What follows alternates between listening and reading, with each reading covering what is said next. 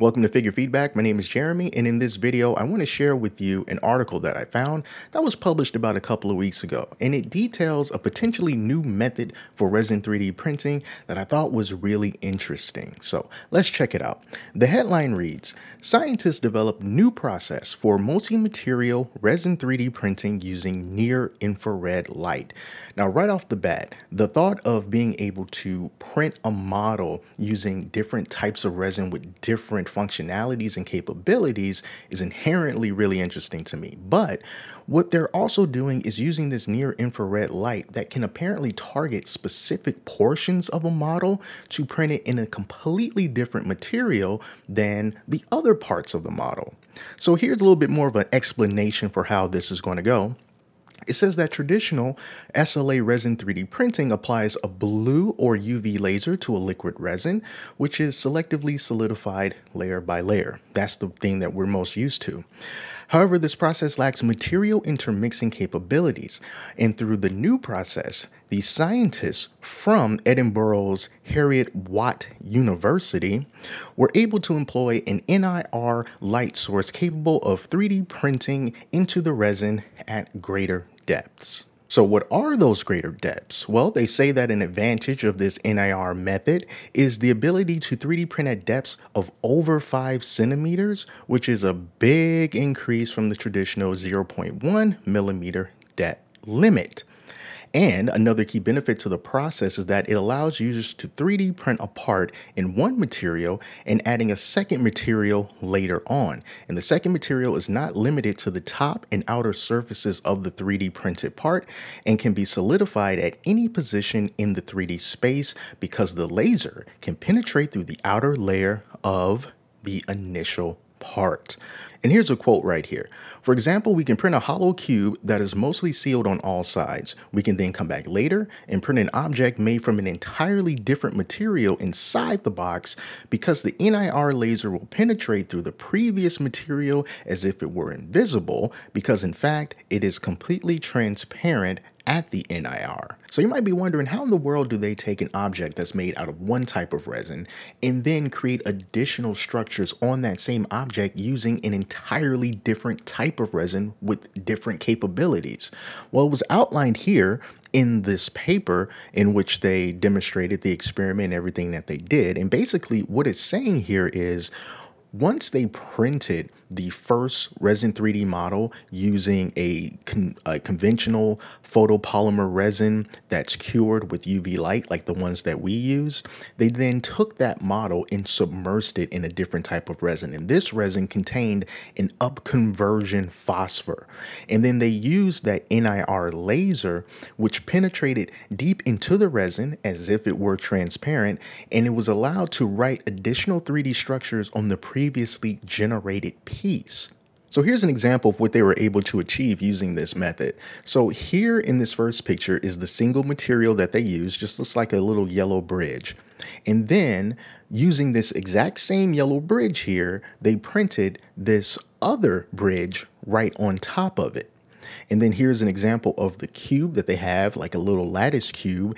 And then they were able to print a structure inside of this exact same cube. And in this little example here for D, you see that there's another cube, but then on the inside, they used another type of resin. It has two different colors on it to create a structure of red inside of that cube and a structure of yellow inside of that cube as well.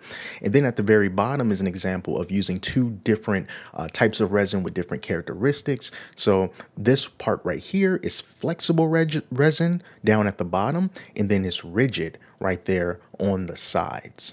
And of course, I'm going to leave links in the description so you can check all of this out for yourself. But here are just some little notes about each of these photos here, where it says that this was the bridge printed with a single material, followed by a 2-color bridge under the bridge, and a 2-color lattice within a lattice, 3-color print, and then the flexible rigid print down there at the bottom as well.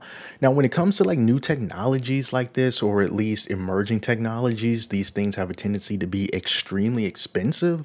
But one of the things that kind of gave me a little bit of reassurance or confidence about whether this can be used in a hobbyist fashion is when they talked about the cost of what it would be to build a machine that's capable of doing this.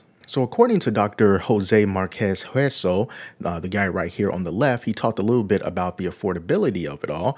And he says that a clear advantage of this technique is that the full machine can be built for less than 400 pounds. And some other advanced technologies that use lasers, such as the two-photon polymerization, require expensive ultrafast lasers in the order of tens of thousands of pounds. But this is not our case because our specialist materials allow the use of inexpensive lasers.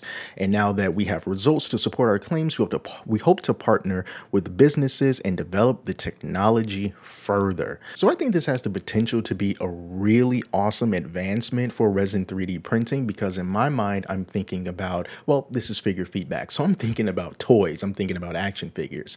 And the thought of being able to basically print an action figure where things like the arms and the legs and the torso can be made of a stronger material like ABS or something like that. But what if you could print the joints out of a very flexible type of resin once it's cured, and then you'll be able to have movement in the arms? And because they're using this near infrared laser that can literally just zoom in and pinpoint a specific part of the model to print using that resin that is going to make up those flexible joints, it seems like it's more of a possibility using this than methods that we are used to today.